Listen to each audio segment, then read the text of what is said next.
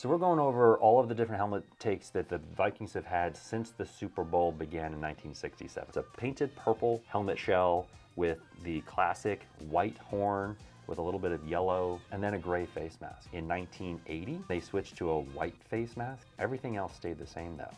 80 to 84, they had a white face mask, and then they switched to a purple face mask. The paint that they were using on the helmets got darker. And then in 06, they changed the logo a little bit. So in 2013, they made a small change from the Vikings purple face mask that I love to a black face mask, and they also changed the finish of the helmets. In 2019, they tweaked that finish a little bit more, kept the black face mask, kept the logos the same, but they changed the finish to kind of an anodized flat finish. We've got all 31 other teams either on their way, or we've got videos in the description below where you can go check out all the other teams.